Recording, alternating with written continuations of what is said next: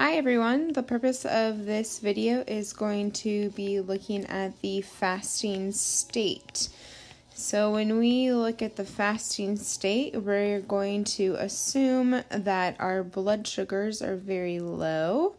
So here, if this is our normal, we're going to have low blood sugar. So it's underneath the normal kind of level here, which is the dotted line.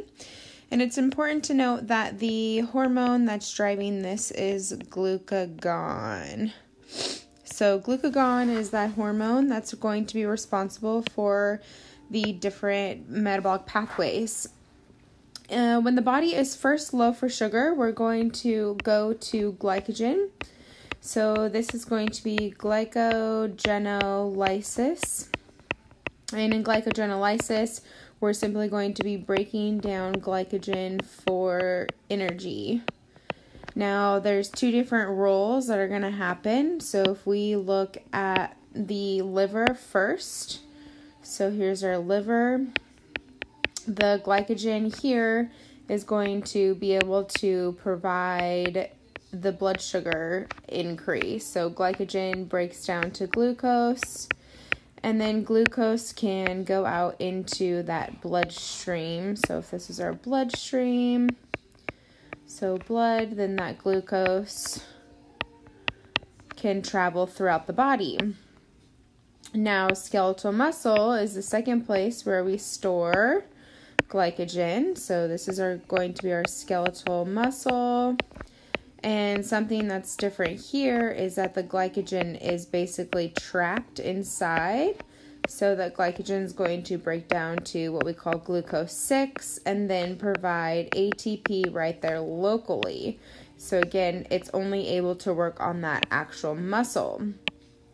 Now, if you recall, glycogen is limited. So once we have no more glycogen, so no more glycogen, then we are going to basically say our body still needs energy.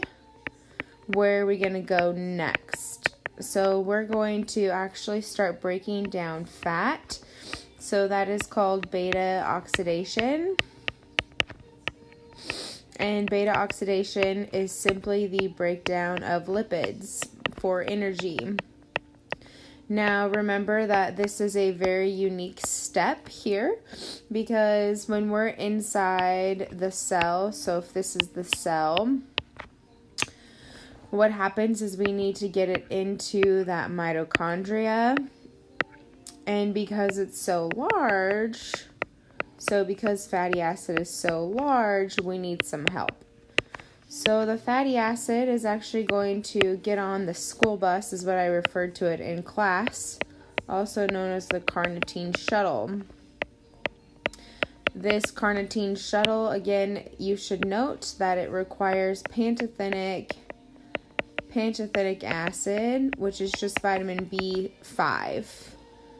So at this point, the fatty acid is able to travel inside of that mitochondria because the carnitine shuttle is going to drop it off.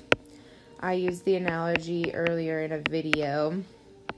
From that fatty acid, it's going to convert to acetyl-CoA.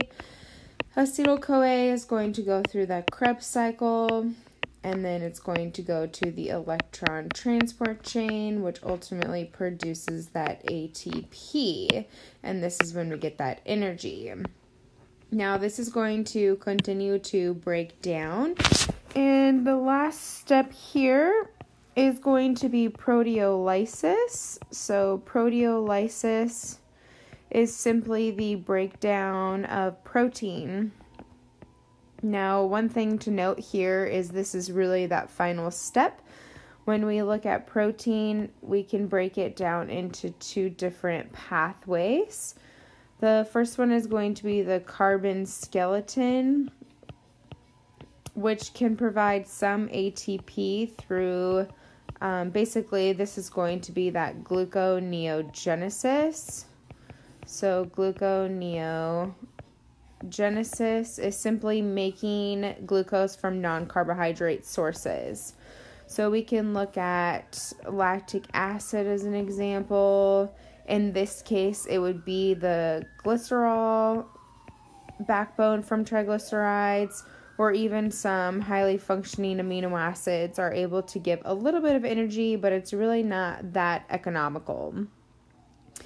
And then the other piece of the protein is your amino group, and that amino group, if you recall, is going to be toxic, so it turns to urea, and then it's excreted throughout the body. Now, when we're breaking down this much protein, that's really the last step in the fasting state, and it can only happen for so long, and the body is going to shut down from starvation.